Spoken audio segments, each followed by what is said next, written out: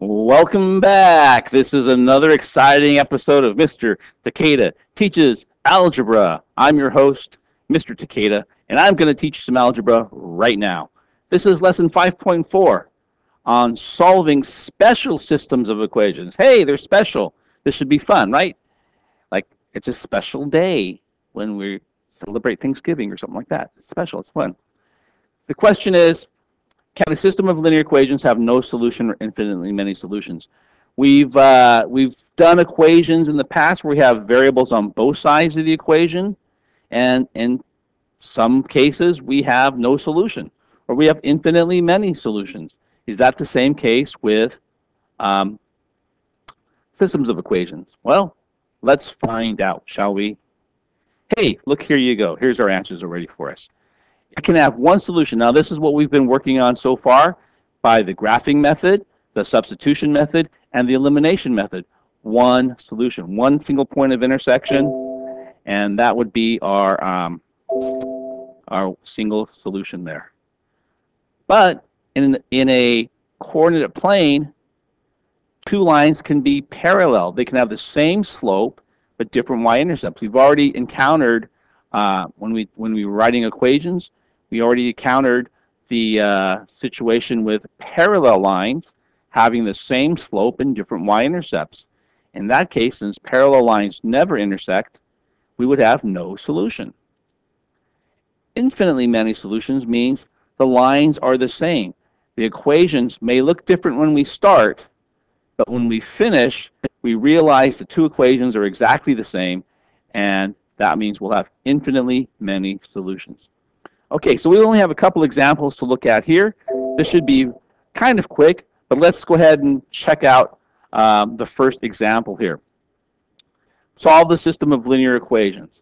Okay, so I have y equals 2x plus 1 and y equals 2x minus 5.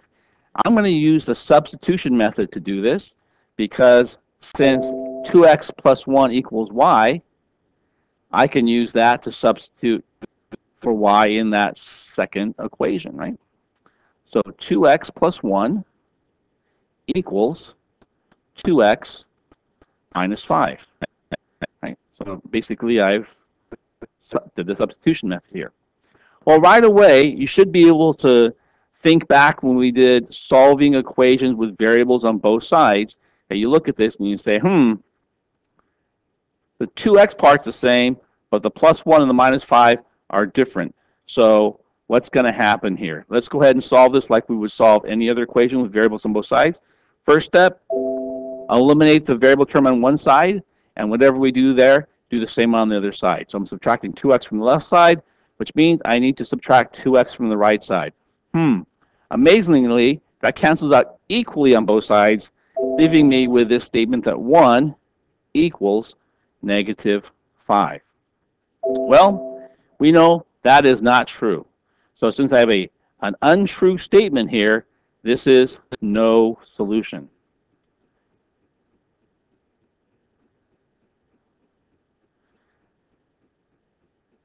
These are, if we look at our examples over here, the slopes are the same with different y-intercepts. We have parallel lines. Let's check.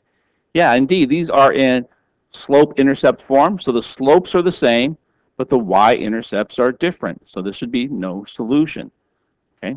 Well, we're going to solve this through substitution method in this case, and then I get left with a false statement. So that's no solution on a false statement. Let's take a look at this one here. Now, this one here, I think I would probably use the elimination method here, and I'm going to try and I don't know. Let's try and eliminate the x in the first one, or let's try and eliminate x's. It doesn't matter, whatever you want to do, but I'm going to try to eliminate x's here. So I'm going to multiply both sides over here by a negative 2. That would give me a positive 4 here, right? So negative 2 times all that, and negative 2 times that side. So this gives me a 4x. Negative 2 times y is negative 2y equals negative 6. Okay, so let's add these together and see what I get. 4x plus negative 4x, 0x. Negative 2y plus 2y, 0y, equals negative 6 plus 6, that's 0 also. Okay, so since 0x is 0 and 0y is 0, I can replace that. And I'll simplify. 0 plus 0 is 0. 0 equals 0. This is a true statement. This is true. So this is infinitely many solutions.